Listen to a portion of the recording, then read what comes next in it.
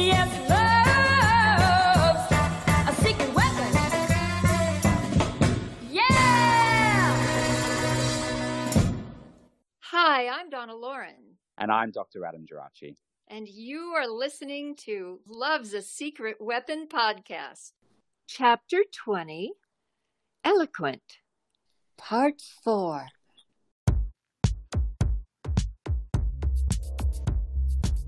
We hold these truths to be self-evident. Eloquent. Eloquent.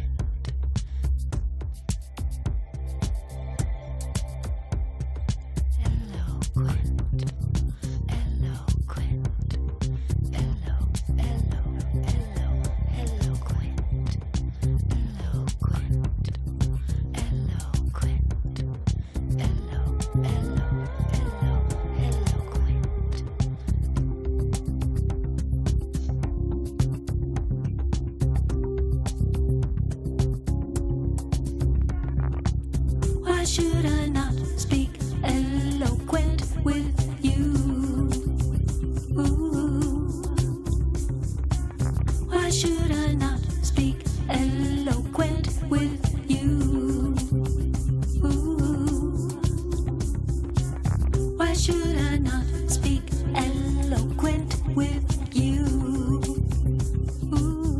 Sugar mama, why should I not speak eloquent with you?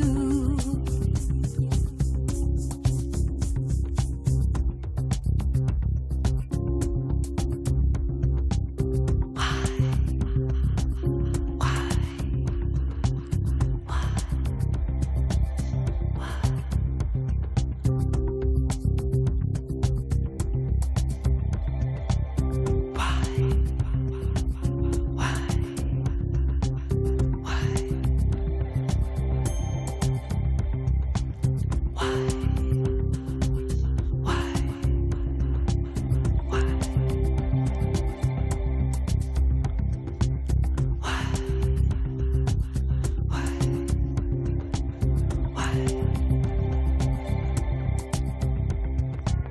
Why should I not speak eloquent with you? Why should I not speak eloquent with you? Why should I not speak eloquent with you? Sugar mama, why should I not speak eloquent with you? Why should I not speak eloquent with you? Why should I not speak eloquent with you? Sugar mama, why should I not speak eloquent with you? Why should I not speak eloquent with you?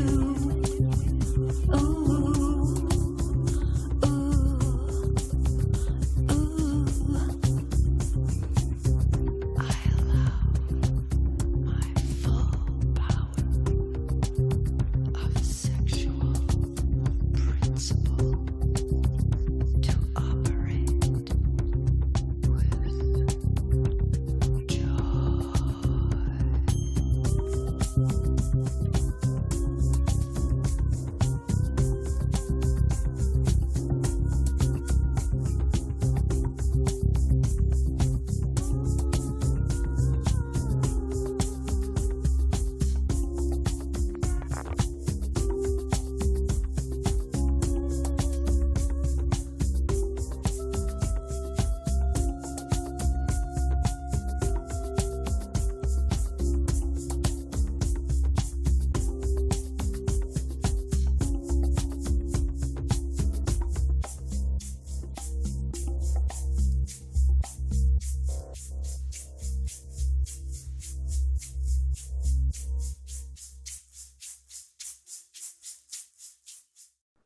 My mind and my intuition and my spirit just kept opening, especially with my great-grandmother's vision, as well as when I discovered the designer Madeleine Vianney. I would read Vogue or Elle and see if I could find her mentioned. I realized that if I went to the very small editorials, someone like John Galliano at the time from Dior would talk about Madeleine Vianney. From my reading, I discovered that she was sort of big in stature, unlike Coco Chanel, who could wear all of the clothes that she designed. Vianney didn't work with a realistic muse or a mannequin. She used miniatures. Then she invented a sewing machine that would sew on the bias. I bought a book to learn more about her, and the book really taught me about assembling clothing on a bias cut. There's a lot of trial and error to this process, and my seamstresses were challenged, not only with the hand stitching, but making sure the silk lay still and joined a seam on a bias cut, and then running it through my vintage machine. In some cases, we resorted to hand stitching the seams to make sure everything lay the way it was supposed to. It was very old world and quite a beautiful experience. Madeleine Vianney kind of rose up out of the pages of the book and started guiding me in a certain way. There were no patterns that I could ever look at or any garments I could reference, but there was one illustration of a dress in this book that I showed to a pattern maker.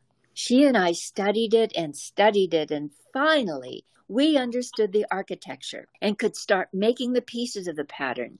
It became quite a project. On one of my trips to Los Angeles, I was turned on to a woman photographer named Tina Modotti, who was quite prominent in the 1930s. She lived in the world of Alfred Stieglitz and Frida Kahlo. One of her photographs, called Platinum Rose, made a very strong impression on me. I was compelled to interpret it onto silk. Because of the intricacy of the pattern as well as the amount of yardage that I would need, I called on the talents of Kalalani to execute this project. I needed 5 yards of fabric in one continuous piece. The ladies at Kalalani said this was a first. They took my silk and fastened one end to a sawhorse, and across their long studio stretched the 15 feet of fabric to another sawhorse. To create the tension needed when applying paint, they needed to anchor the sawhorses more than usual. Hand painting the Platinum Rose pattern took several days at an exorbitant cost of $1,200. All our fingers were crossed when the fabric was rolled into the steamer to set the dye. I thank my lucky stars this was a success. My next step was marrying a 30s designer with a 30s photographer, both strong women. What I ultimately discovered while I was making this dress, which was more like a gown, was that Madeleine Vianney figured in the initial of her last name in all of her clothing. The V was always there. She didn't need a label. Her signature was the construction. I would estimate that design houses such as Lanvin and Balenciaga would give credit to Vianney in their bias-cut designs. Designing with the 30s in mind begs the question of how a woman previous to that era bound herself in uncomfortable foundation garments. Coco Chanel was responsible for allowing women to dress without whalebones sticking in their ribs and girdles cinching in their waists and hips. The delicate fabric that I was working with had a mind of its own. It really preferred au naturel. As an example, in my boutique downstairs, I initially kept my collection up as a prototype for clients to order from. One woman wanted a wedding dress made from a certain style that I had. This garment wouldn't require any painting and would be made from a heavier non-translucent silk, although it did require accepting a concept. She came for her first fitting wearing a Merry Widow bra and a sort of spandex-like girdle. She said that the dress wasn't really fitting right, so I asked if she would step into the bathroom, take off her undergarments, and just put the dress on solo. When she came out of the bathroom and stood in front of the mirror, she said, "This is the way it should look. This is the way it fits me right." I asked if she would be comfortable this way without all of the foundation on, because now all she was wearing was her bikini underwear. She told me surprisingly, "I'm very comfortable." I felt that this was a revelation for her to be more accepting of herself, and I could tell that this was probably the first time she would go out in public without the armor of undergarments.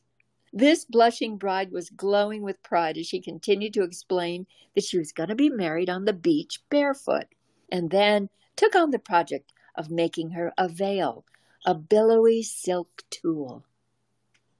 A town nearby called Honoka'a had a fabulous shop with a gemstone collection for beading. I began studying chakra energy, which are energy centers in your body. I discovered that different areas of the body related to different colors that would enhance your energy. All the colors are significant. For instance, blue is associated with the throat chakra, which symbolizes the ability to express yourself. Wearing blue, especially having a gemstone, which is a crystal from the earth around your neck and possibly something long enough to touch your heart, enhances your ability to express yourself. I decided to incorporate custom buttons that were hand-beaded with gemstones. And one of my favorite applications for buttons was a hand-painted banana leaf shirt with peridot buttons that were a shade of apple green. This correlated to your heart chakra, and when wearing it, could remind you to open your heart. Everything is energy. I wonder if Chanel had the awareness when she chose the primary ingredient for Chanel No. 5, which is jasmine. The jasmine that is used is sourced from the same field in Gerace, France. What I've discovered of late is that jasmine is an antidepressant. Did she realize that she uplifted her own spirits when she used this perfume on herself? It's no surprise that Chanel No. 5 is still the #1 perfume in the world. And most people probably aren't aware that they're using a jasmine-based ingredient that helps with their mood. A curious mind my Jered has that led him to find a company that was looking for a fashion house to do fashion shows. In 1998, I was offered an opportunity to go to Florida. It was explained to me that I was required to bring 10 ensembles, which became the impetus for me to create my collection. My imagination ran wild. Not only was I embarking on an ambitious undertaking, making garments, but I also had to accessorize them. This is when I met a local hat maker through my business associate, Patty Cook. Every hat for each ensemble was hand-woven and could be secured with a custom hat pin that I had a local jeweler make. He also restrung strands of beads for necklaces, knotting each bead and then securing a clasp. To complete the ensembles, I designed a platform shoe in various colors to coordinate with each outfit. Some of them were beaded as well. I chose a Chanel satin pump that looked like a 30s tango shoe that complemented 2 of the dresses. My next concern was traveling with the collection. I decided to create garment bags made of silk organza. My fabric dealer told me that that was what was used in museums to store garments and protect them from mold and moths. Jered and I made the decision to call my line Adasa, after my great-grandmother. I had custom hangers made with my label name on it, and I tied a black silk vintage ribbon at the top for each. Now all my girls could travel in style. I stuffed 2 trunks filled with everything and began the long journey from Hawaii to Florida. I unpacked my girls, ironed, and pressed all the wrinkles that they had acquired on their journey and started dressing my models. All 10 ladies were lined up and ready to walk the runway outside when it started to rain. The promoter rushed over to me and apologized for the weather. It poured. While the models were still dressed, the promoter offered me an alternative. How would you like to come to Monte Carlo and do a fashion show on the Mediterranean? Gee, I thought he was going to direct me to do the fashion show indoors. I was stunned at the offer and looked at Jered to see his reaction, which was a thumbs up. In June 1998, Ivana Trump was being honored as Woman of the Year in Monte Carlo. Before we arrived in Monte Carlo, we landed in Nice. I hadn't been to France since my experience with the dating game. This time, I was with my beloved Jered and many trunks of handmade garments, as well as the custom line of shoes, jewelry, and hats for all the models. A Mercedes taxi pulled up and was filled with all the luggage and trunks. In caravan style, another Mercedes taxi drove Jered and me over the sandstone mountains to Monte Carlo. We checked into the same hotel that Ivana was staying in. At the time, she actually had her own line of clothing, and so she chose to wear one of her own garments. But she did choose one of the garments and matching shoes and necklace for her daughter, Ivanka, to wear. Ivanka looked absolutely exquisite in her rose quartz ensemble that I gifted to her.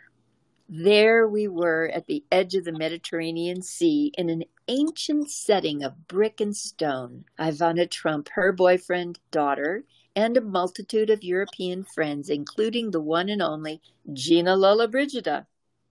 I hadn't seen her since my days at Cinecittà in Rome.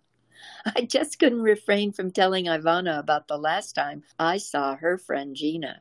If you recall, I have described a photo on her piano when we met at her villa. There was a little boy naked, bending over, looking through to the camera that his beloved mother was taking a photo of him. Well, that little boy was all grown up now and standing by his mother's side 30 years later. Ivana's jaw dropped. It was time to start the music that I had prepared for the fashion show, which featured Portishead's Glory Box.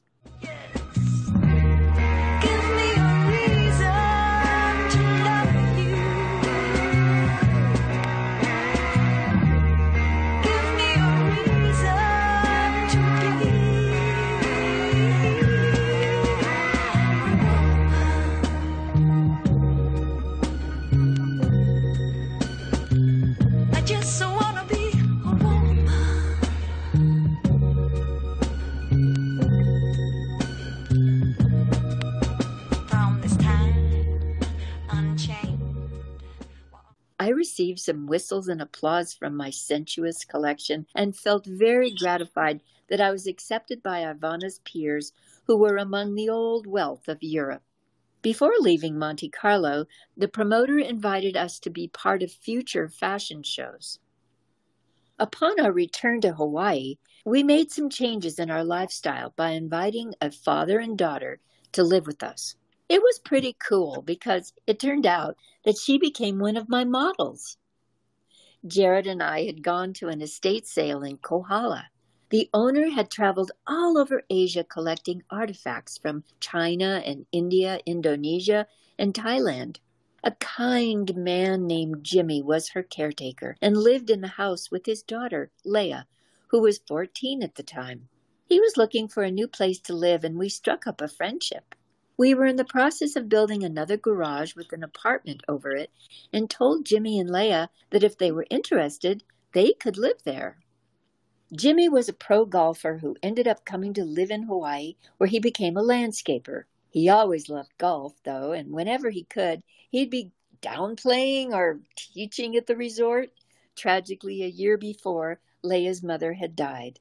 Their daughter was tall and slim with Scandinavian features and the sweetest personality you can imagine. Even before the apartment was completed, they moved in and lived with the rest of whatever we had to do to make it completely livable.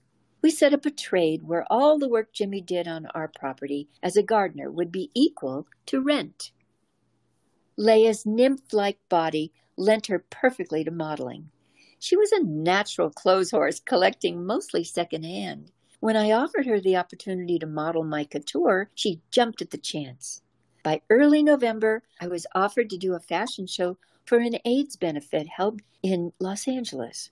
I invited Leah and Jimmy, as well as a local hula master, to join me in L.A. By the way, this was a first for all of them. The benefit was held at the House of Blues on Sunset Strip in front of 1,000 people. It was quite spectacular. Eric McCormick and Deborah Messing, the stars of Will and Grace, hosted the benefit and introduced the collection. The fashion show started with our young hula master performing a beautiful chant.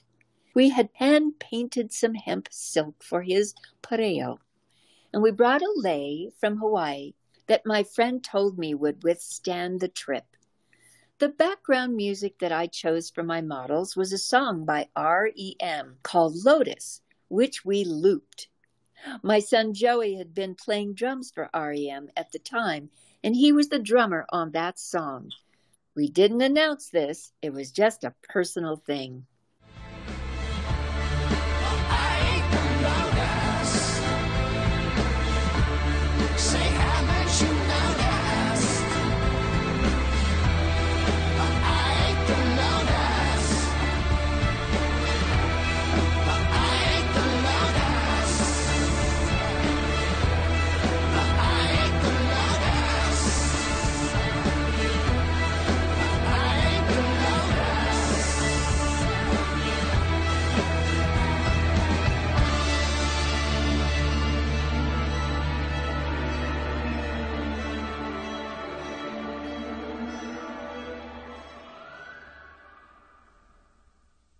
When the dust settled and we all came back to Hawaii, I started to look at my collection to see the reality of it. I was talking to my daughter, and we both decided that something was missing in the town of Waimea.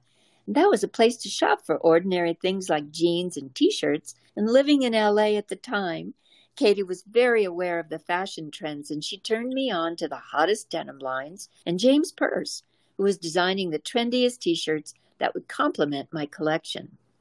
One of the small other spaces in our building opened up downstairs. We tried to rent this little cottage, but nobody took it. So we decided that maybe it was meant for us to open a little salon and put my collection in there. We decided we would keep the couture line in a special place in the salon, and we'd integrate other lines. Katie, who was 18 at the time, helped me in selecting some of the materials that I used to create this space. With Jered's business experience, I felt even more confident. It really became a family affair when his son, who lived on the island with us, joined us with his internet expertise and began designing a website for us. Even his daughter moved to the Big Island to help us with sales. In the meantime, I went to New York to hunt for fabric. I knew that I still wanted to continue creating my line, but doing it in such a haute couture way with all hand-painted items just wasn't feasible. Instead, I started thinking about ready-to-wear.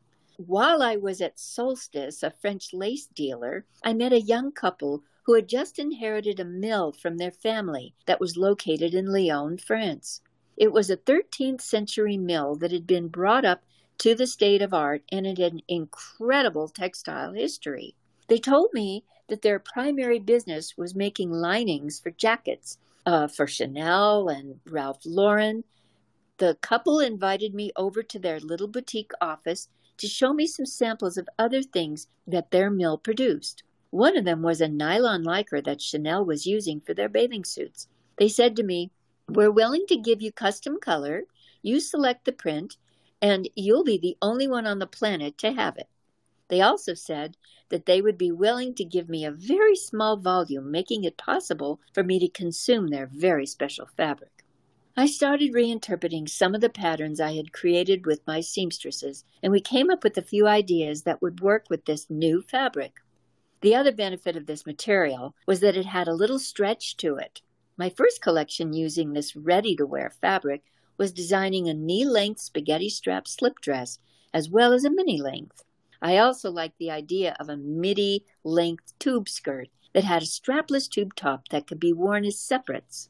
Completing that particular collection, I incorporated a full-length gown called a holoku, and with whatever scraps left over from this quite expensive fabric, I made bikinis. Just for fun, as an expression of my retro period in the 60s, I also included headbands.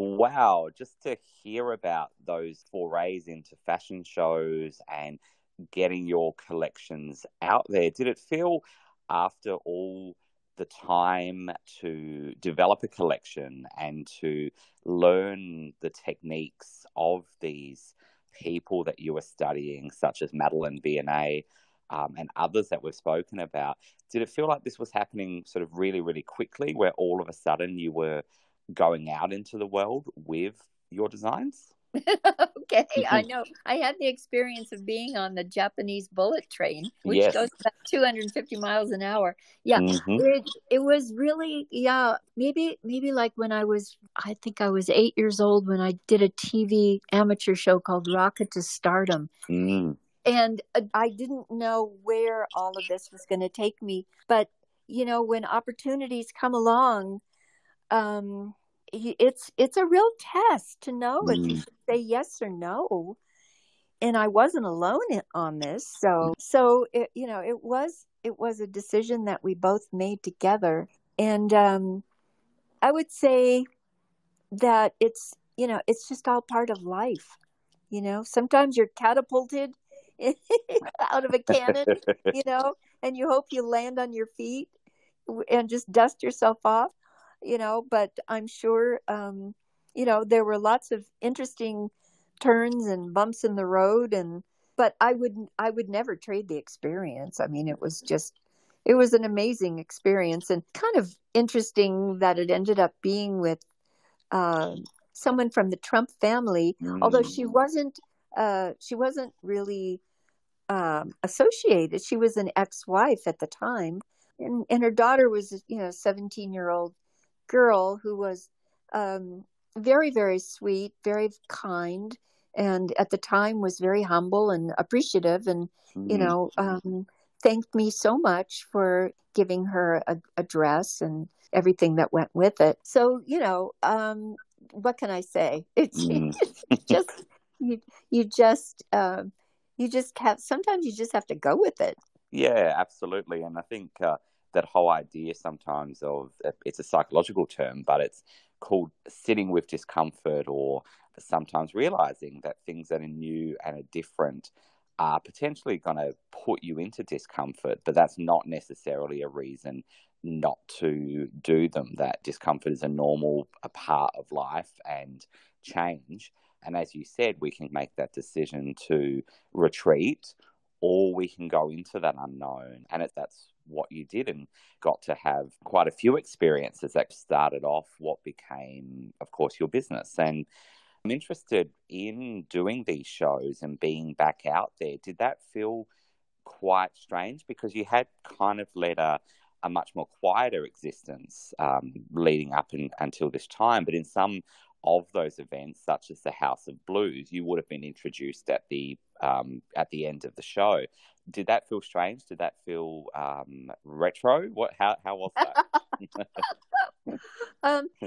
Actually, I kind of felt like the matriarch because, Yeah. I was, first of all, the clothing and all the accessories were like my children.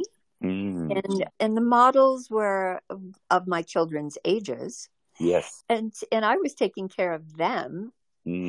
And so to come out at the very end with one of the models, typically at the end of a fashion show, a bridal outfit is shown. And that's what I did, as a conventional thing. And so, I just escorted her out. So it was very, very different. It wasn't about me.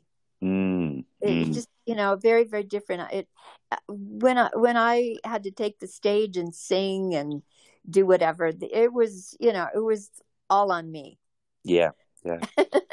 But, and as you said, things happen so, I don't know, kind of uniquely or strangely, but, I mean, the same thing happened. I can draw a parallel to when I was flown to Chicago in first class, walked the red carpet and signed to Dr. Pepper. And, first time I meet Dick Clark, Yeah. you shove a microphone in my mouth and suddenly, I'm on television co-hosting a show with him.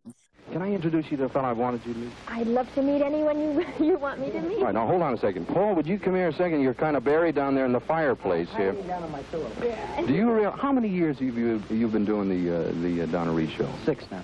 And it's still going on full force? Still going on. Now, in the recording field, you know that the fellow makes a few records. Have you got a current release? Yes, Cheerleader. What's it like? Wild and furious? No, it's kind of What am I cute. talking about? What's it like? I've heard it several thousand times. What is your biggest ambition, Paul?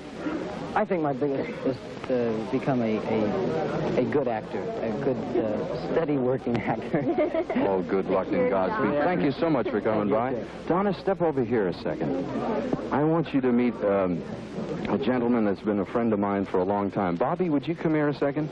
I don't know whether you realize, but this particular house we are in right now was lived in by Frankie Avalon, Fabian, Laurence Olivier, Ann Baxter, John Hodiak, and this man's name is Bob Marcucci. Have you met Bob? Yes, I have. Hi, Bob. How are you? My pleasure. He is the current resident. He is the manager of Frankie Avalon.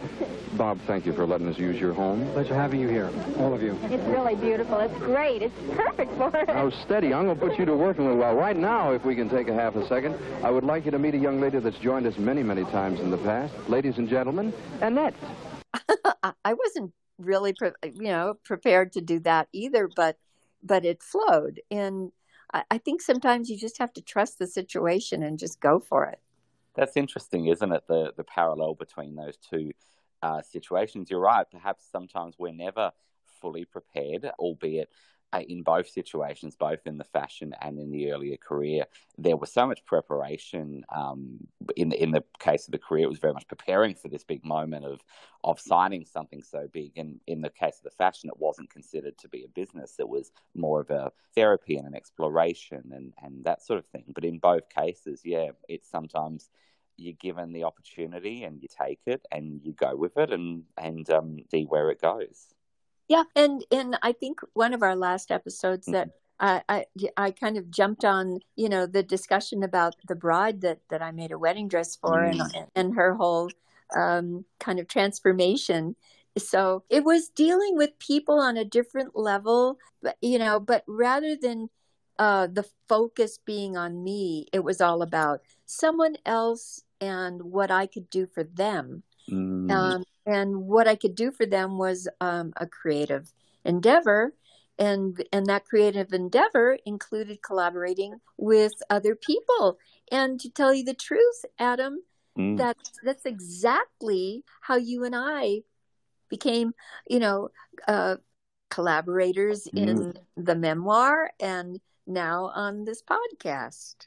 That's very true. It's all about collaboration, isn't it? And I find that really interesting what you're talking about, that idea that it was a creative endeavor, but it was in the service of other people as well, whether it was this bride or people who required a wardrobe. It was really about working with them and working with your team to develop something in the service of what they needed. And certainly that whole conversation, anyone that's interested in fashion should really seek out Madeleine Viennet's work if they haven't seen it, because as you said, it was very influential, even if at the time that she was designing, she wasn't necessarily not that she wasn't recognized, but I think she fell out of the radar a little bit. Yes. But her whole use of the bias cut and what that meant for gowns to be able to be free flowing and people not to have to be cinched in with all the corsets and everything else is incredibly influential to this day. Yes, that's for the modern woman. I also wanted to kind of emphasize that, as my career developed, many years ago, it was a family arrangement, business arrangement that really, I think I've explained, I was put into a very responsible role beyond my years, to take care of our family. And I know I'm not the only one. I know it's happened many, many times to young people, but I came out feeling very obligated to be responsible for my family. In this regard, this was all my choice. It was a sense of freedom, and I had the support of, my then, co-creator, Jered, before we were married. And there was just so much more freedom if I made mistakes, I wasn't going to be, condemned or it just was so entirely different. I wasn't being depended upon. Yes. Although I took the responsibility of trying to do the best I could to please other people by learning how to make things for other people, not just myself anymore. Absolutely, yeah. It sounds like this was quite a different flip. That, as you said, the career was born out of a lot of obligation. The stakes were emphasized of if you didn't perform the way you could have, what this would mean for other people. As I think we've mentioned before, that doesn't always breed creativity. Although, as you've said, that when you were performing, what could still shine through is that want to connect with an audience in spite of all the behind the curtain stuff that was going on that the public wouldn't have been aware of. But again, it's not something that naturally lends itself to creativity when there's that obligation, that struggle, the pressure, all of those things, the pressure. And I do love that you brought up the word service, because I was of service to my family as a child and a young person, but I know that I love being in service to others, and it feels so fulfilling to be in that role. So I'm really glad you used that terminology. It is something that I think you learn more and more as you get older, that idea of, in psychology, they call it generativity, passing on your perspectives, your wisdom and so on, but not even so much that, just realizing perhaps that it doesn't always have to be about us. And that's a natural thing when you're growing up, when you're coming out into the world, you're very focused on yourself and where you're going and what you're doing. But that ability to step back and just be open to other people's perspectives and experiences, I think is so important. Amazing. My time in Hawaii was so valuable. It was like my life was being lived in 15-year increments. Seriously, like a 15-year, basically as a child. And then by the time I retired, that was 15 years. My first marriage was 15 years.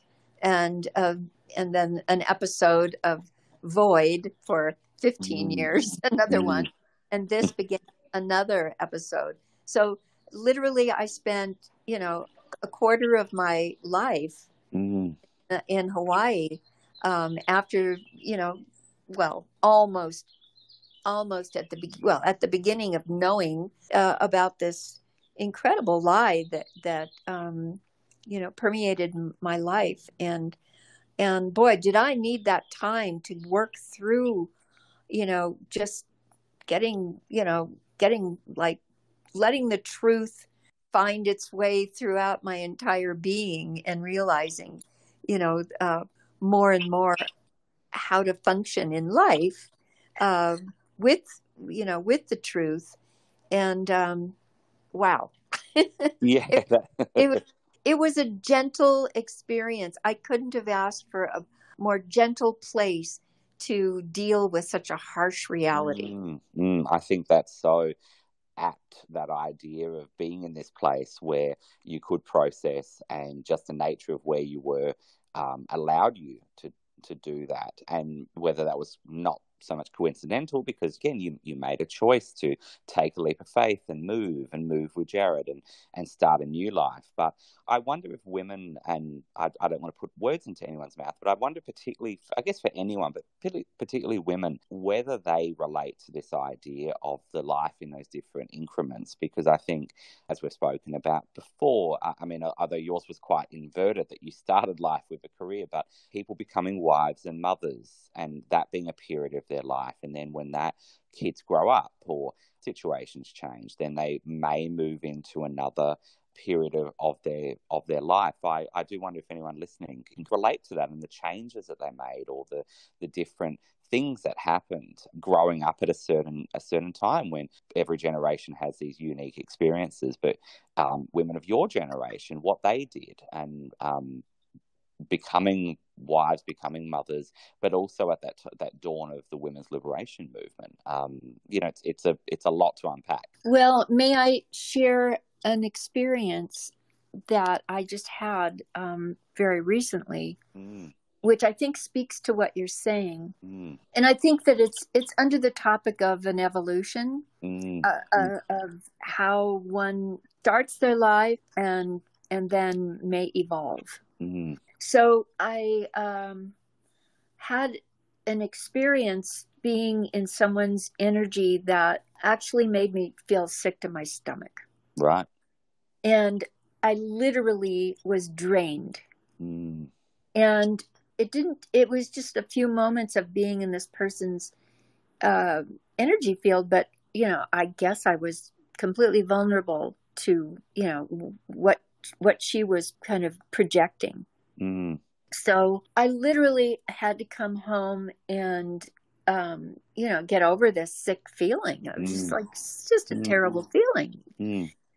And so basically I realized that she touched on how I operated in my youth. Right. When life was out of control.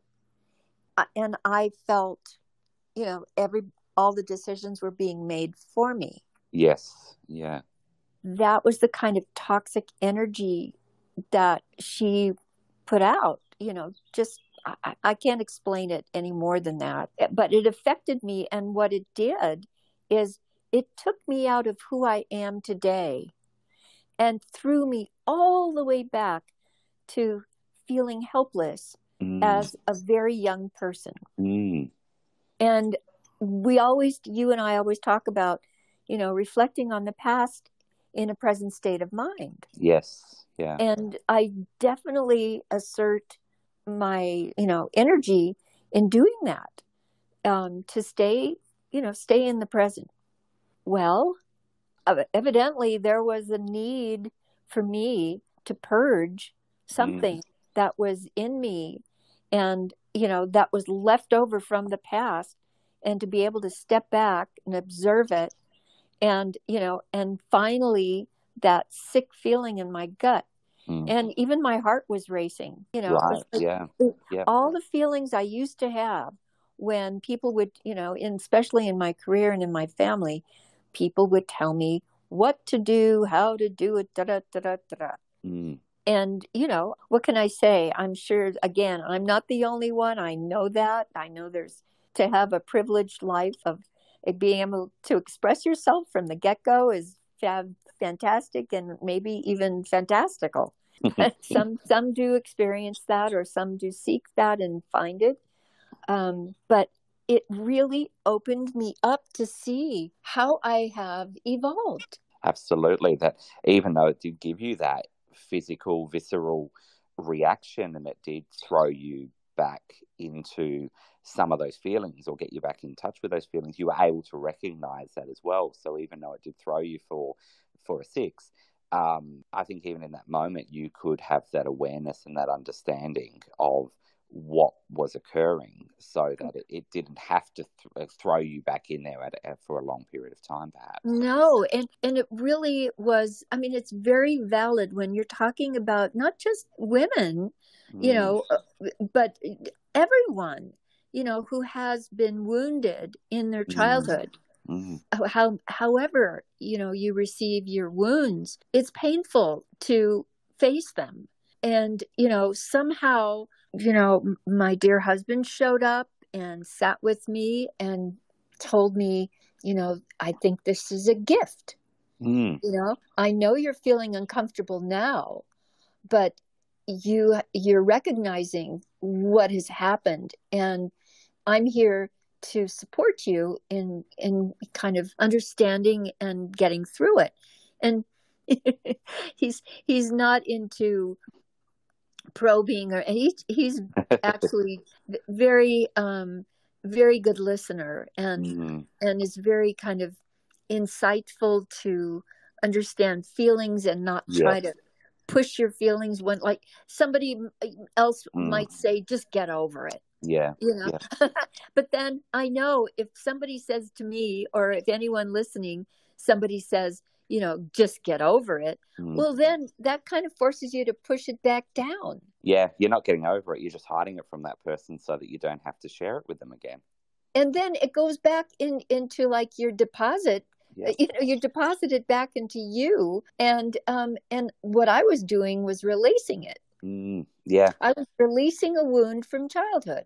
Yeah, I think that speaks really importantly to a lot of the things that we have spoken about, that idea that, pushing it down doesn't mean you've resolved it. It's just pushing it down. You probably feel some shame associated with that if people dismiss it or say, why are you still going on about this? Or why are you thinking about that? Or just get over it. But to acknowledge that discomfort, to acknowledge that upset, that reaction, to talk about it, to think about it, can allow it to not have that space that it would have once had in your life, which I think is so important. Thank you, man. You really used another one very significant word, and that is all that toxic energy is taking up valuable space. Some people even call it real estate. It's like taking up valuable real estate within you. And if you are given an opportunity to release it, yes, you're giving yourself more space to fill in with new and evolutionary, creative, co-creative, energy that is happening now.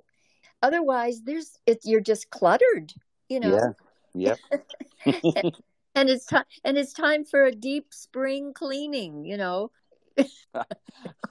I was just thinking that I think that's a great metaphor. If anyone's got any mid-century antiques, contact me. I will take them off your hands. But other than that, clean your house. But I know we're being a bit silly here, but it's so true, that idea of even how the physical can reflect the internal, that often and I'm only thinking this because I've been watching a few of those selling houses type shows recently, but that idea that even people often have these really cluttered houses, these really disorganized houses, and that's as much a psychological thing as it is just a physical accumulation of stuff, that sometimes our internal clutter can then be manifested into our lives, whether that's in our houses, in relationships, whatever. And so doing that internal work is really important for what is out there in our lives. And to recognize, I think, to just recognize that who you were when you were wounded is not who you may be now. And that really helps your ability to observe it, like in meditation, to not be of it.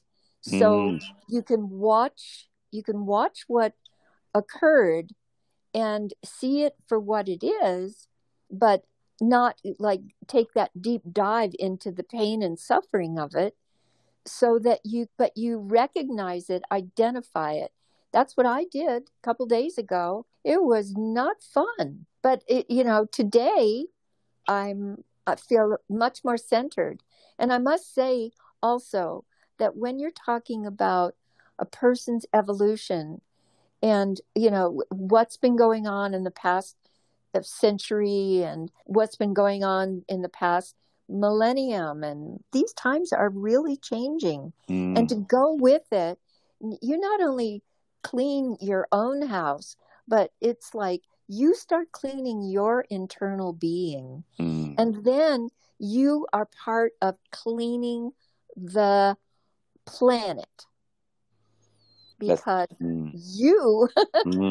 it just takes each one of us. It's so crazy. Maybe we said this before, but everybody scratches their head and it's like, what can I do? Yeah. What can I do?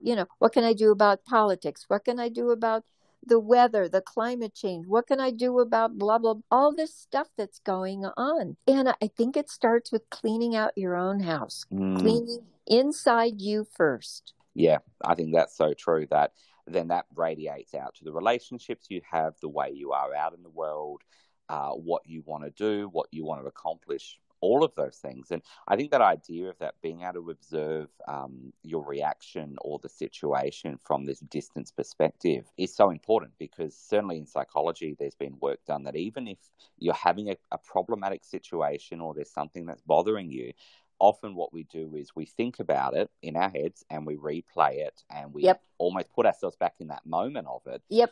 There's actually some evidence showing that you can train yourself to sort of look at that situation almost as if you're a fly on the wall watching it unfold, or almost like watching a play on stage.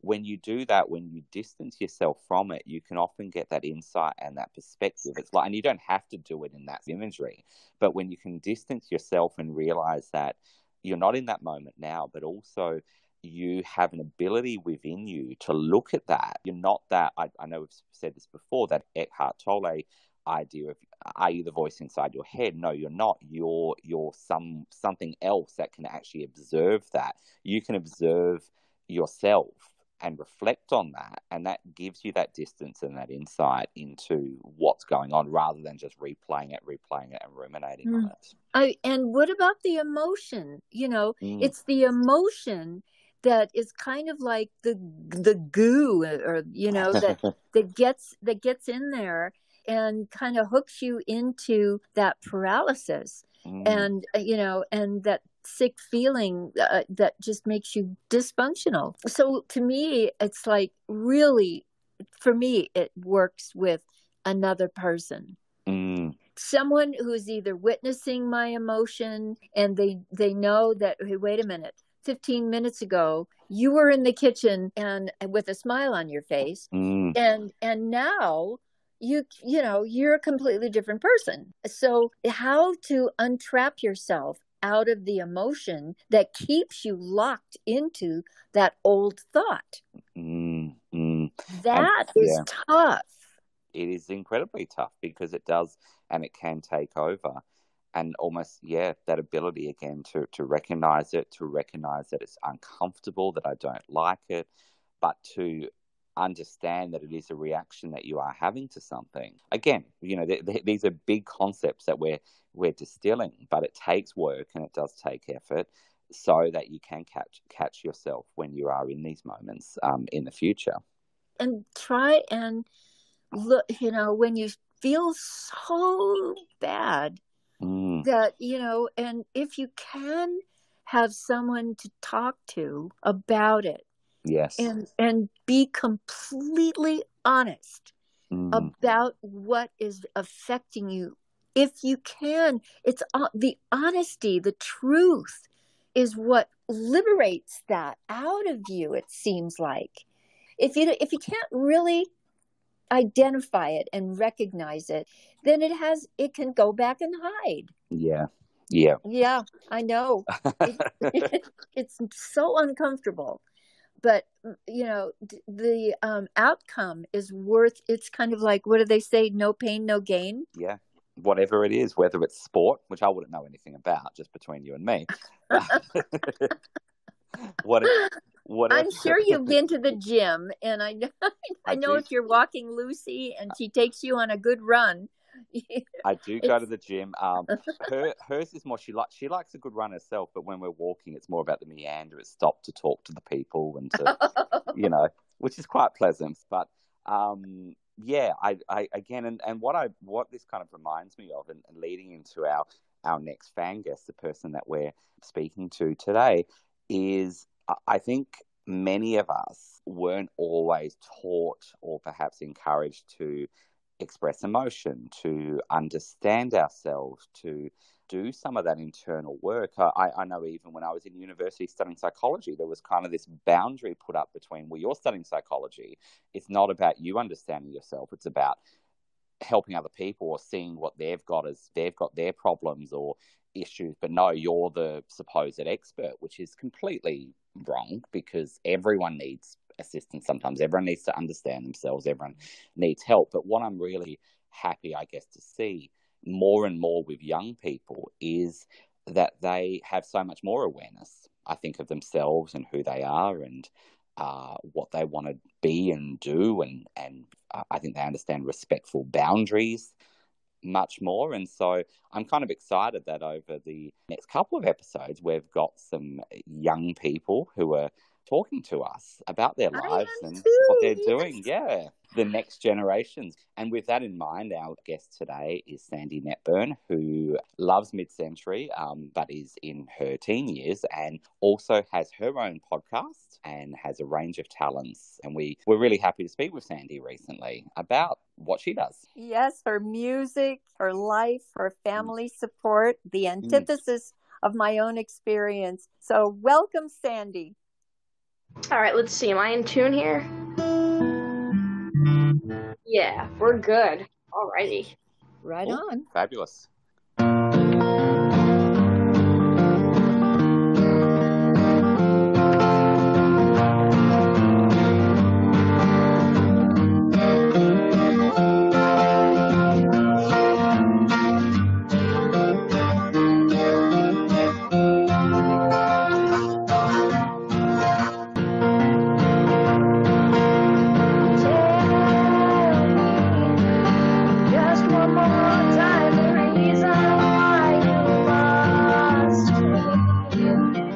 Tell me what's wrong, are you sure you don't need me? Tell me again, but something that you convince me. As far as I can see, there's no reason for mine. You're just running scared, and that's something I won't find.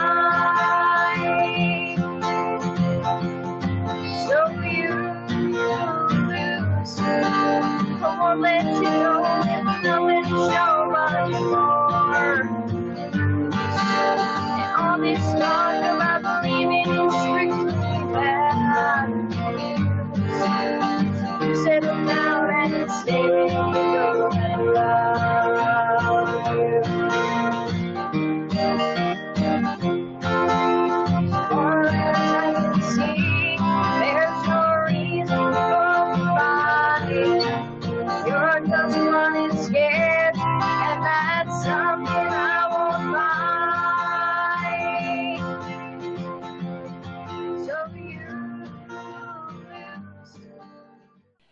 What a treat. Well, loves the Secret Weapon community.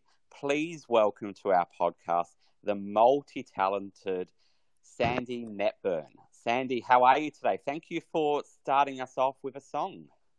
Thank you for allowing me to. I'm great. How are you? We're doing well. Donna, how are you? Oh, I'm thrilled to hear a young person with the kind of talent and the kind of entrepreneurship that you seem to emanate. And I hear that you have your own little podcast. Is that true, Sandy? Yes, I do. It's called the Sandy and Friends podcast, and I do it with puppets. Yes, I was going to say, who is your co-host or co-host? Yes, so I have one mainly. Her name is Anna Lynn. She's kind of a little sassy to our guests. I got to be honest with you. But she can get away with it, right? Yeah, well, she's gorgeous. At least that's what she says. Tell her to listen to Mary J. Blige's new song, "I'm So Gorgeous." Oh, she'll really dig that. Absolutely. And how long have you been doing ventriloquism, Sandy? Gosh, it's been about 5 years now. Wow. What brought that to your interest? Oh, it started a lot. I was very young when I first became interested in it. My dad showed me Jeff Dunham when I was really little, and I just became hooked on the idea of it. So then I rediscovered him after a couple of years, and I had to do it. I had to try it out, and I became hooked on doing it. That's And amazing. so did you have a special doll made for you, or did you find one that was already made? Oh, I found one that was already made. I was begging my parents for a puppet, so I started out with this little one that was legless. But then I found one online, and I figured she looked just like me, so that was the one I got. And you, Sandy, as you said, you've got your co-host on the podcast. Tell us a little bit about well, let's start at the beginning. How did you become exposed to or become interested in, because you talked to a lot of people who worked in the 60s and the 70s. How did you become interested in the 60s and the 70s and the 80s and that music? Was that from your parents or was that somewhere else? Yes, it was from my parents, and I honestly had no idea that any of this was out of the norm for someone my age. It was just my parents always had music all around us constantly as we were all growing up, and every night before we went to bed, my father would put on TV, and it was shows that he had watched when he was growing up or that he found when he was in his teens or as an adult. So I just really enjoyed it. I figured, this is television. This is music, and I loved it. And then when I became hooked on music, I realized my place was in those decades. I just love it so much. Oh, so you're an old soul. So which shows did you like? Oh man, there's so many. I would have to say though, my favorites would have to be the Partridge Family and the Monkees. I mean, the music, man. Absolutely. So it's those music shows, and I'm trying to remember as well. What did you like, Donna? Okay, well, I'm going to frame this as though in my teen years and in your teen years, Adam, and in your now present teen years, Sandy, and how what we all have as a common denominator and what our interests are, and see how timelessness and how classic, our interests are. So, I grew up in the late 50s and 60s, and then I participated in most of the up-and-coming British invasion and the music of the 60s. So I had a real hands-on experience of meeting, and working with everybody from Motown to Philadelphia music to the Beach Boys and the Stones and everybody from England that came on to a show that I was on. So and also some concerts that we did in the 5 years of my career in the 60s that were more eclectic and covered a wide range of pop music. Now, here is your shindig host, Jimmy O'Neill. Thank you so much. Hello and welcome to Shindig. Boy, we got a jam-packed jet propel show full of music for you tonight. And here to kick it off is one of America's favorite young music personalities, Miss Donna Loren.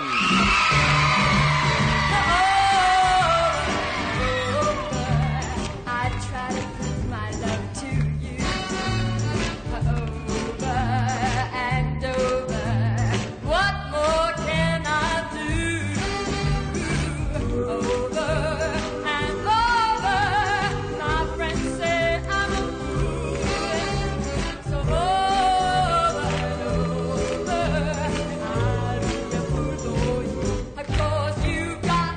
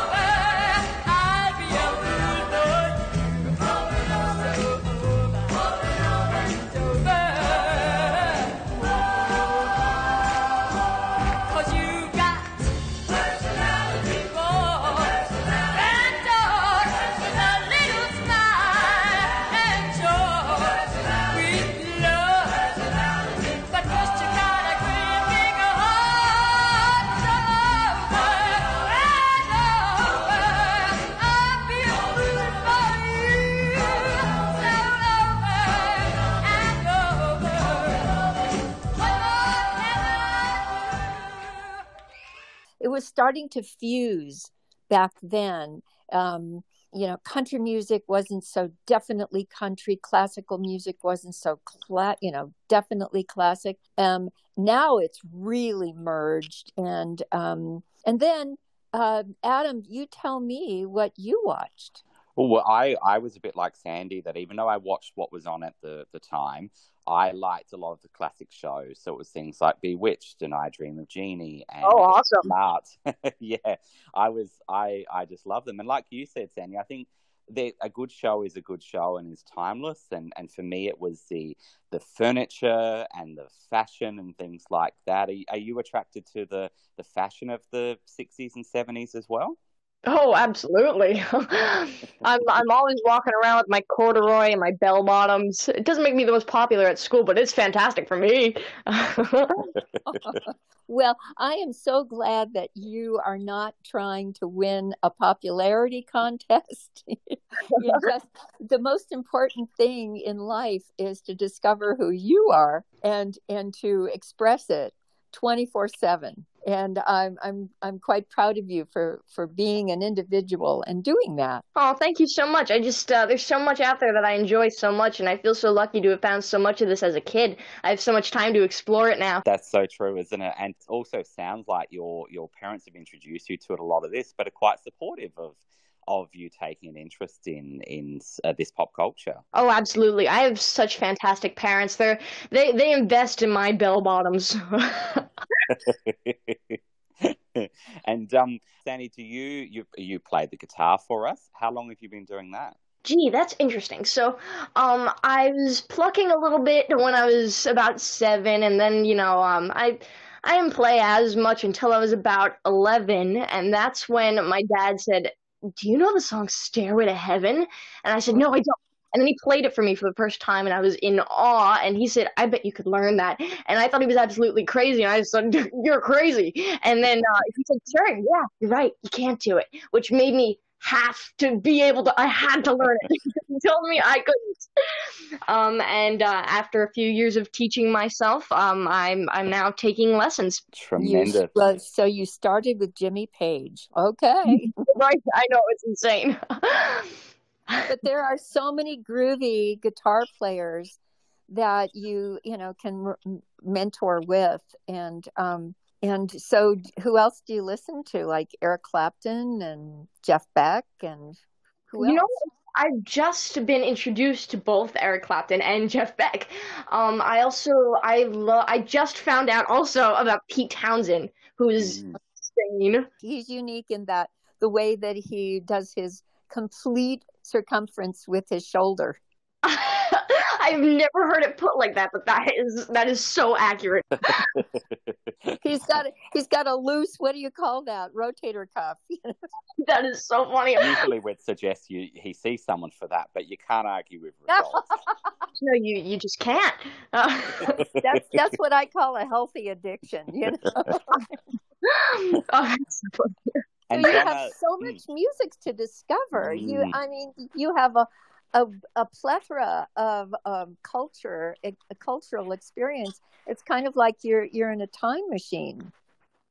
Yeah, you know what? I love that. Oh, I wish I had a time machine, honestly. I would love to just go back and absorb it all back then. But you are, in your own way, and what you're doing is linking a time frame to now and relating to it. Anybody else that you hang out with, associate with, or relate? Well, the kids not so much, but my adult friends do. My parents for sure. Right. But I mean, just like, is there any crossover, from the kids that you go to school with or, associate with?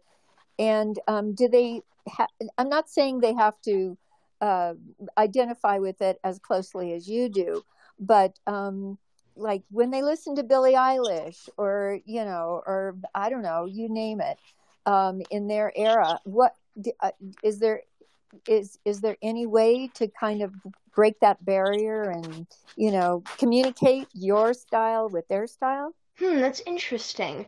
Well, I found out when somebody really takes a hold on music, it doesn't really matter whether or not we have the same taste or the same interest, because it's just so universal, that feeling of just gosh, what am I listening to? This is insane. Mm. It's so strong. So anybody Wow, I applaud you for that. Isn't that great, Dr. Adam?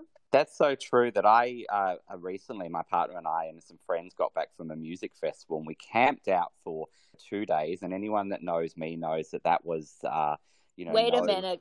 You didn't camp. You had to glamp.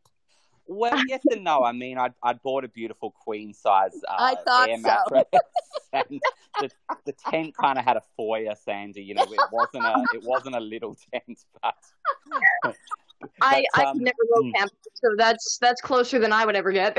Well, it was the best we could do. But we went to a festival. It was such eclectic musicians, but again, like you were saying, is when you're connecting with music, when you feel this community with people, whether it's listening to, music on the radio or on, whatever, or it's being out in person at a concert, or in this case, everyone just felt connected, and it didn't really matter that it wasn't, one act might have not been the music that you were into, because you joined with people. It brought people together. It's so, I think that's so true. Yeah, it's the vibration. And by the way, I'm going to get a little esoteric on you, but, there is a new frequency that we're all kind of being subjected to with this new energy that I don't know if you feel it, but it's coming in on a higher frequency, so that, the relating to all forms of timetables, and all forms of way that people have lived, and especially going back to the tribalism in ancient times, when, there were the sense of community that we have with our cell phones and our devices were around a campfire, and maybe a wooden stick that was hollowed out, and somebody played a flute or added a string to it, or danced or sang, or did a rhythm or something, and it's that vibe, that you're conveying to me, that it doesn't matter. Both of you are telling me the same thing. It doesn't really matter when you're together, and music is the core of what you're doing. Yeah, definitely. I mean, once again, it's just something that is so universal. It's not just about lyrics or even being able to read the music that you're playing. There's a feeling in it. I don't even know how to explain why that would be, but there's something just in there that I think everybody can relate to. Absolutely. And I think you're talking to the right person in Donna. I'm just thinking, Donna, of your experiences recording, for example, with the Wrecking Crew and those, brilliant musicians.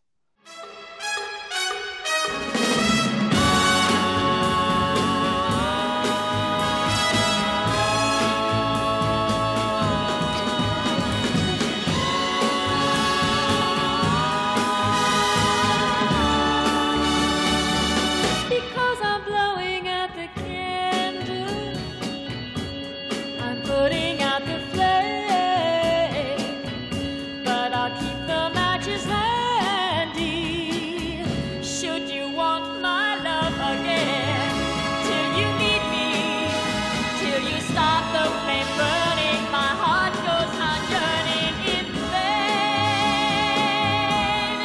longing to hold you and keep you and know that you're mine once again.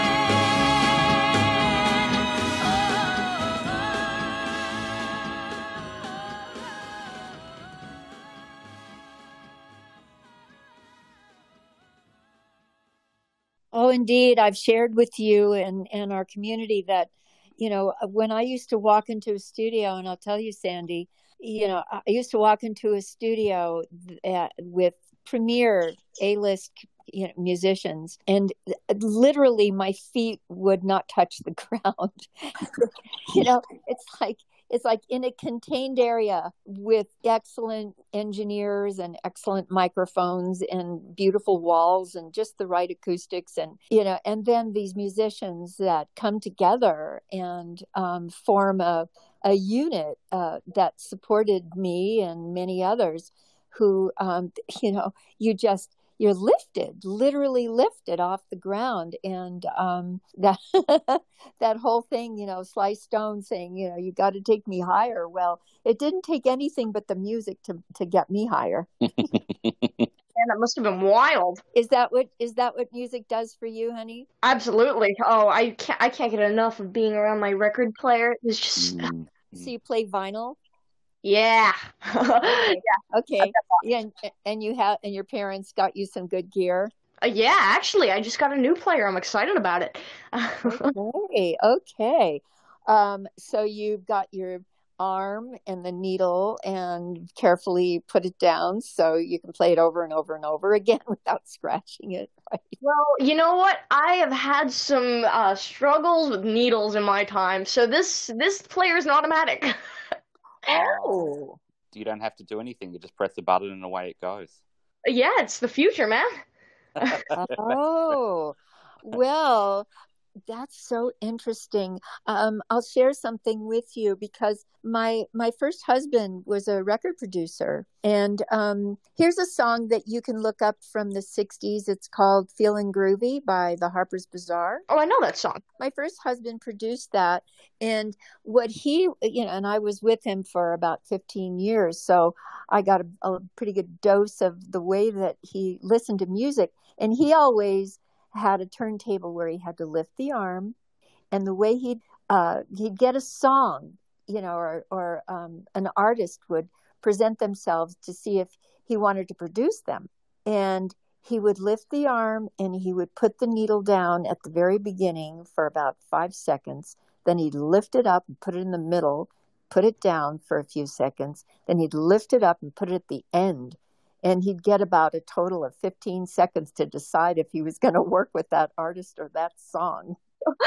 Wow, that's pretty wild. I guess when someone like him, he just knows when he knows, and also perhaps doesn't have the time to go across everything. But I'd never heard that story before. Yes, I know he had the time. It's just, hearing that, what the frequency is that is delivering the message of the song, the sound, the feeling you get, just like you're describing, that you feel from the music that you're choosing. Slow down, you move too fast. You got to make the morning last. Just kicking down the cobblestones, looking for fun and feeling groovy.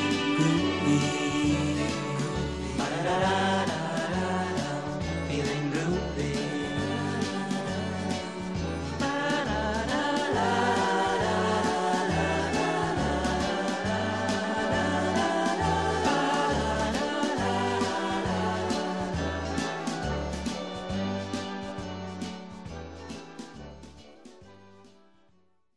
And what a wide scope. You're going from 60s to 70s to 80s? Yes, I am. I just that's what my parents have shown me. I mean, I've gone outside of that. There's some cool stuff between the 50s and there's some stuff in the 90s I like.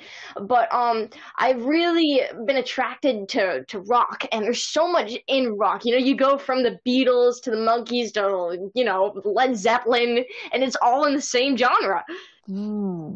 Okay, well, just give me just highlight 60, like maybe late 50s, 60s, 70s, 80s. What you tune into. Ooh, okay, all right. I'll give you my favorite ones. So, like I just said before, the Beatles, the Monkees. That's gigantic for me. I just absolutely love them. Like I also said, I love Led Zeppelin, Styx, Queen, Pink Floyd.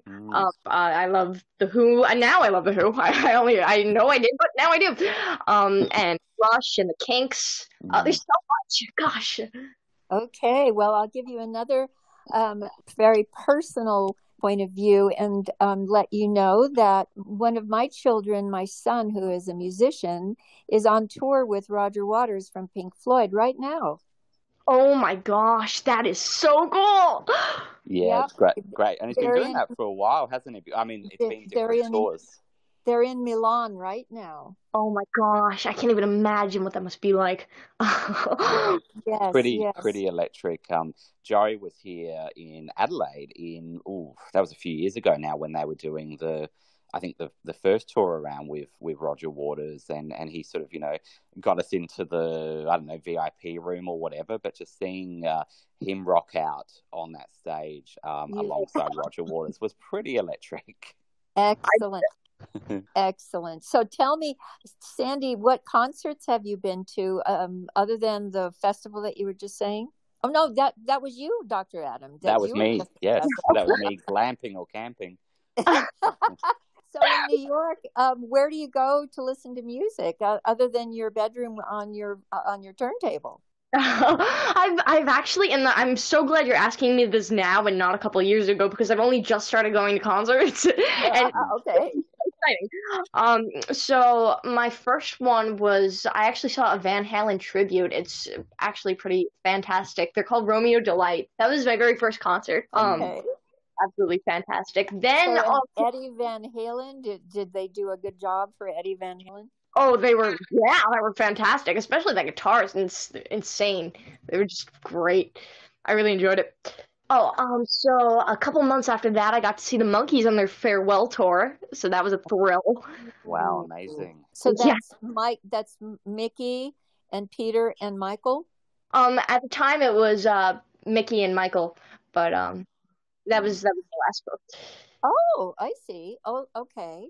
Well, that's you're very fortunate. And I hear that you have spoken to Mickey? Yes, I've had the opportunity to meet him a couple times now. It was absolutely wild. He's the greatest guy. Donnie, you'd agree with that. Well, I think that he was totally underrated in the 60s, and he's proven otherwise throughout the years to be able to perform. And I mean, I'm a Believer is one of my favorite songs anyway. So do you like that song? Yes. Oh, that's one of my favorites too. He's got such a fantastic voice. He does. It's amazing. And really good energy. Yeah, even on the stage now, he's running around. He's great. I love watching him. He's such a performer. He's like an Energizer bunny. He just doesn't quit. Really, it's in him. I love it.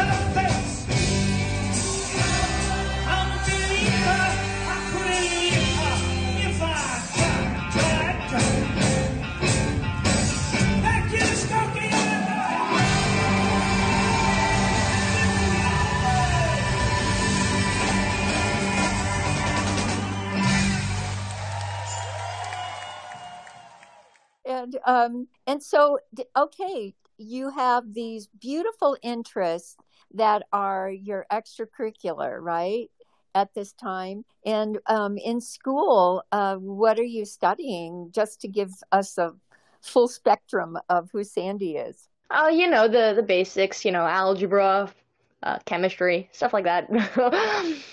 And do you write songs? I actually just started writing. I didn't even know that I was interested in it until one day I was sitting in study hall and I was like, I have a good idea and I bet I can make it rhyme and I bet it would make a good poem. And then I went home and I thought, I bet this would make an even better song. So I'm still working on it, but it's been fun. Oh, that's great. And given when you said algebra and chemistry, you didn't really say it with joy. Is I presume that's not where you're thinking of going in the future? Well, it's not that I don't enjoy it. I anything that I can learn, I love learning. But my favorite place to be is either with the puppets or behind a guitar. Art is all I've ever done. Well, you're a creative spirit, honey. And anything that is in I'm going to just say 3D or the mundane or, more intellectual, you probably will find a way of incorporating it into your creativity. Is music or performance something that you're thinking you might like to do into the future? Oh, definitely. I wasn't performing for a long while. It was only I think it was last summer that I had my first performance with a guitar out in front of people. It was so weird. Well, Tell me, what kind of a guitar do you have? Oh, okay. So I have 3 of them. You want to hear about it? Yes. Okay. My acoustic is a Yamaha. His name is Brian. Hey, I love Brian. Yeah, he's great. I love him. And then I have an electric. He's a hollow body. He's an Ibanez, and his name is Mike. Hello, Mike. he says hello too. And I have an acoustic 12-string, which I only got recently, that I'm totally in love with. And his name is Tommy. And what is he? He's a Fender, I think. He's a Fender. Ooh, wow! What a great family that you've inherited and adopted. Fantastic. And you performed for us. That's I find that just tremendous and really brave to just do it on the spot. But on your podcast as well, you've played for some of your guests. Tell us who some of your guests have been. Yes. Okay. All right. This is so exciting. So I've had Air Supply, both members, Russell Hitchcock and Bram Russell, and I also had the guitarist on very recently, Aaron McLean, and that was awesome. I had Chris Knight, who was Peter Brady on the Brady Bunch. Yes. Don Most, who was Ralph Malph on Happy Days, but he's also doing a lot more. I actually just did a second one with him recently. And we talked about his where did you make these contacts? I mean, do you have an agent? No, I don't. I've just been very lucky that there are some really generous people out there that are willing to give me their time. Well, that's interesting. Well, honey, the internet and our, Facebook and all of our media really connects us. It's like, wow, we can be together. I can be in Arizona. Adam is in Adelaide, Australia. You're in New York. What part of New York are you in? Long Island. All right. So, here we are, and you just reach out and you get a response. Sometimes I don't get a response at all, but I love being able to just give it a shot. I know that sounds kind of silly, but anytime I'm able to just go out and try something, do it. That's a thrill. Getting to have a chance at trying to reach out to these people. When my parents were kids, without the internet, they probably wouldn't have. They would have had to have sent letters, and it would have been a lot more complicated. So I'm very fortunate to have these resources. Yeah, that's true. Have you always had this confidence? I don't know. I guess I never really thought about it. I guess I just go out and I do what I love. I love it so much. I got to try it. Wow, you really you just put our love's a secret weapon ideology to the mastered quality, because doing what you love to do is the secret of happiness and joy. And I'm so pleased, and Dr. Adam, I'm so pleased that literally on this planet where there's so much chaos and change going on, that when you, a young woman 15 years old who can understand herself and stay focused on what you love to do, and I hear your energy and it's contagious, and seriously, you can be a pioneer and a crusader to create a new world, to help filter out the chaos and conflict that I lived through for most of my life, and we're still going through it. Adam, you've gone through it most of your life, and literally you were born into it, dear Sandy.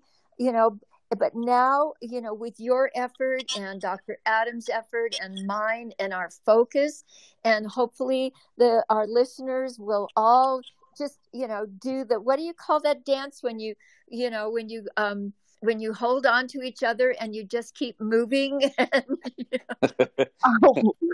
I actually know it's not the zonk, is it? That's yours, Donna. That's yours. Oh, no, not the zonk. No, but we can zonk it out. We can zonk it out. I think, yeah, that's so true what you're saying, Donna. And we've asked, Sandy, we've asked you many questions, and we usually like to give our guests the opportunity to ask Donna some questions. So if you do have anything that you're burning to know, please, the floor is yours. Oh, the floor is mine. I'm excited about this. I have to know. So I remember what sparked it for me when I first wanted to start a podcast. But I gotta know what started it for you. What made you want to start a podcast? Okay, well, it was a collaboration, really, honey, because Dr. Adam and I had been collaborating on my autobiography for several years, and then when the world stopped, I suggested to him, rather than going for taking the manuscript and going for publication in print, let's do a reading as episodes for a podcast and invite guests, and we can talk things over. And so that's how it began. I'm already up to chapter 20 of my autobiography, and many, many, many people have joined us to have lovely and lively discussions and share their lives with us, and we're sharing our lives with them. Because I think, Sandy, what we sort of, you mentioned that idea of now it's so much easier to contact people that you're interested in and you're passionate about.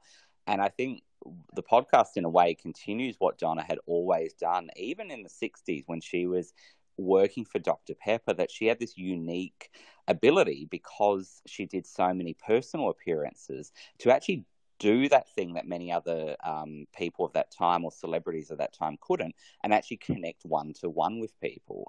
Is that, Donna, does that kind of yeah, and when you're saying that, in parallel, Sandy, when you really get into the history of the 60s, with the civil rights movement, a great deal of the time that I traveled was in the South. And, my life was paralleling, the struggle of, segregation.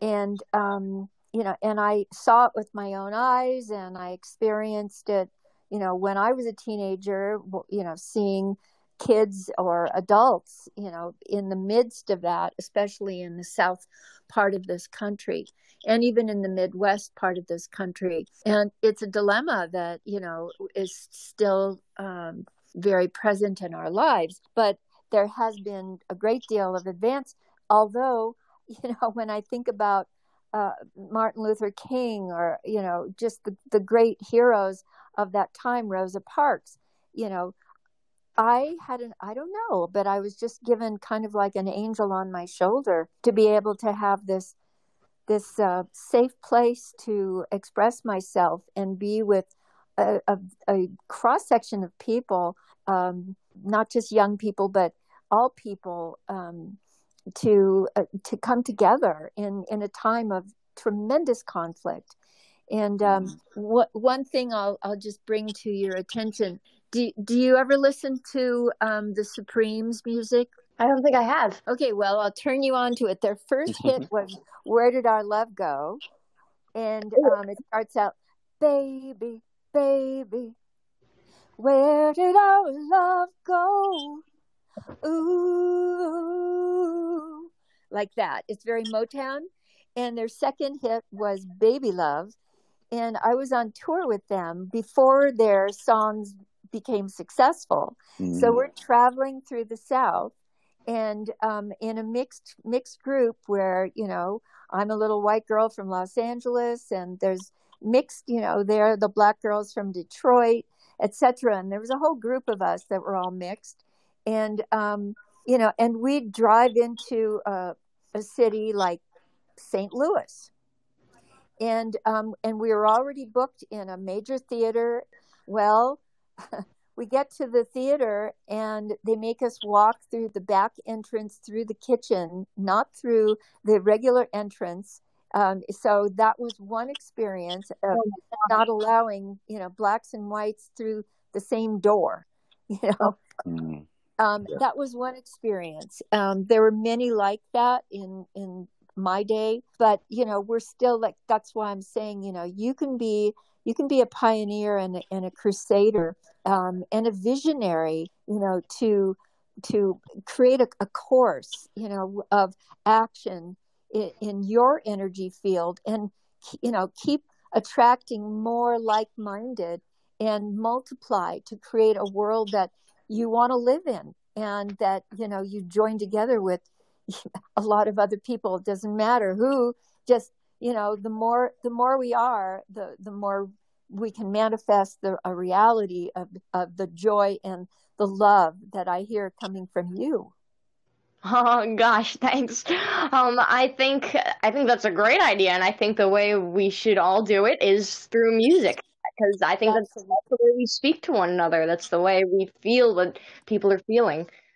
Absolutely, through music, through actually any art form. Yeah. Any art form.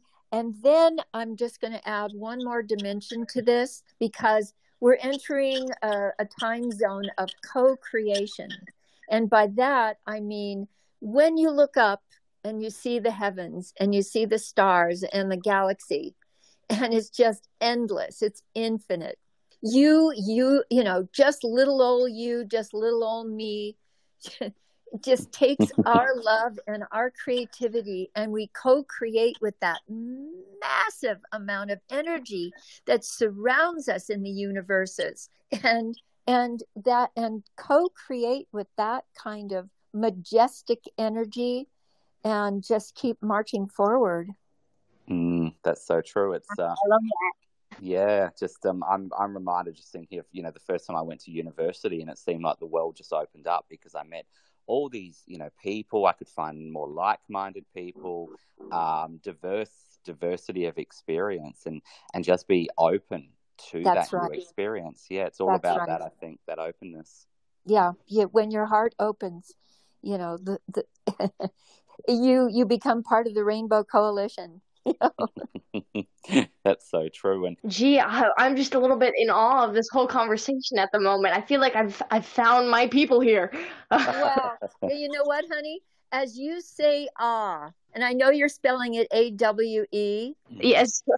but what I just now, here's somebody from that time period, but he's a philosopher, and it's a man named Adam. You probably know Joseph Campbell. Yes. Okay. And may I introduce Joseph Campbell to you, Sandy?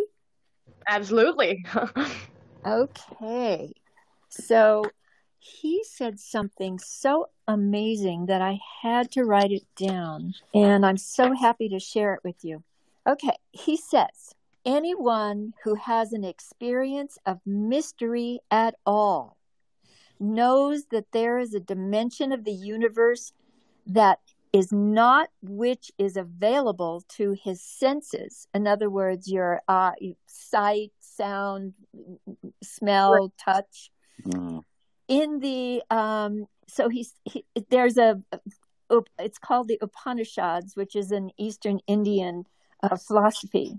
He says, when before a sunset or a mountain and the beauty of this or that, you pause and say, that is participation in divinity. Oh, wow. I could see why you wrote that down. Gosh.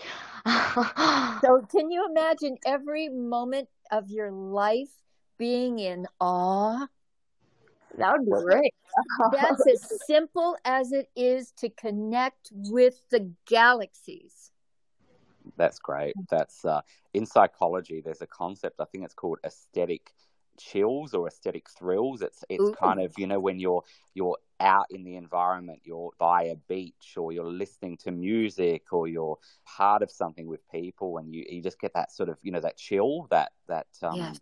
Yeah, that's that almost speaks to that, I think. I know, that's kind of an electric current that connects you. Yeah, yep, absolutely. You can't see it, but you can feel it.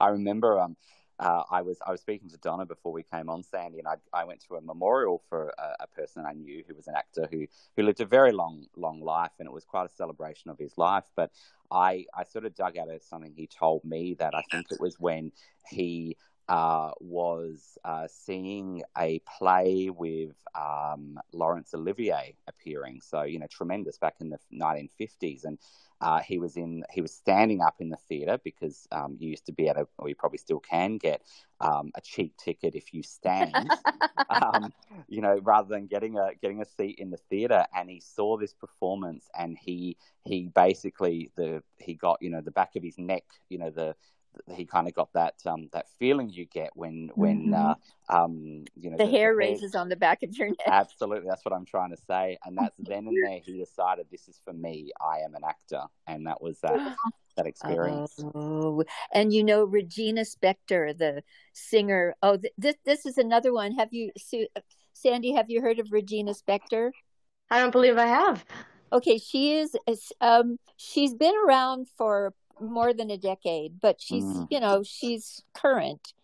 She had some very popular songs on the radio and so forth and hit the charts.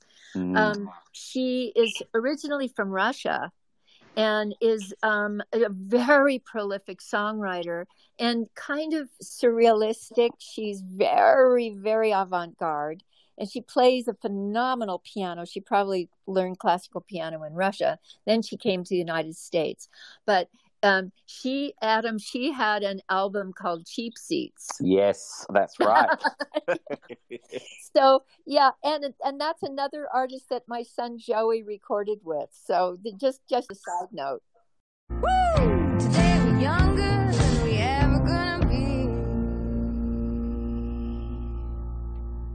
Stop, what's the hurry? Come on, baby, don't you worry, yeah. Everybody knows so nice. Everybody knows so nice. Stop, what's the hurry? Come on, baby, don't you worry, Everybody knows so nice. Everybody knows so nice. Thought you ought to know by now. Yeah, this is great. We're hopefully, or Donna's hopefully turning you on to some new things, just as you've sort of reminded us, Sandy, and our listeners to go and revisit some of those bands and performance that you've spoken about. Oh, definitely. And, it's amazing because there's a new guitarist that maybe you've heard of. His name is Billy Strings. And that's great. Yeah. And he's a virtuoso at guitar and, I won't get into the whole history. It's so what what you're very into is what truly is happening with artists that are becoming so successful in utilizing, tapping into the history, bringing it forward, and then using that to, co-create with it and make it their own. And some of the music, like he does, old rock, traditional rock, and then he goes into all forms of music, but then he goes into his original material, and he speaks to the language of what is being used now, so there's no divide at all. But he comes from when there was so much division, and he's bringing people together that wouldn't normally do that, which is so cool. Maybe that's something you can do too. Oh yeah, I think that's so cool. So I think it's just so exciting for all the things that you're finding time to do, Sandy, and all the the cool people you get to speak with, and just that love of the music and the fashion and the vinyl. How big's your vinyl collection? Well, I only started it recently, but so far, I don't know how to exactly describe it, but I guess 2 shelves worth. Oh, wow. Yeah, we're about the same, I think. We started collecting a few years ago, but don't do it too often because it has been a bit of an expensive experience. And I'm trying to look at exactly what I can see. Tame Impala, which is an Australian Australian musicians, and I can see the 3 Degrees, which is a 1970s girl group, I guess. So a bit of a gamut there. But do you collect vintage vinyl, or do you go for the newly released vinyl? Oh, anything that I can hear it on. Some of these things are accidentally vintage. Oh.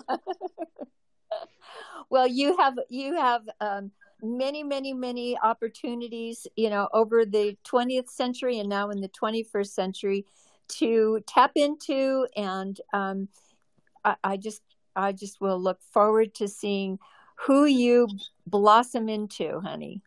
Oh gosh, thank you so much. Oh, that's so sweet. Thank you for your time, darling, and all the best wishes from Dr. Adam and I for great success in your personal life, in your musical life, and lots of love to your family for all the support and love they give to you. Oh gosh, they're great, aren't they? Well, thank you so much for having me on here. I'm so thrilled I got to talk with you guys. Well, big hugs. I'm reaching my arms out like the Incredibles. Oh, me too. Thanks so much, Sandy. That was an absolute pleasure. So much fun. Oh, I agree. Thank you. Take good care and stay focused and keep doing what you're doing, honey. Oh gosh, I will. I love it. Thank you guys. Love to you, honey. Oh, love back at ya. Thank you. Okay, bye-bye. Bye, love.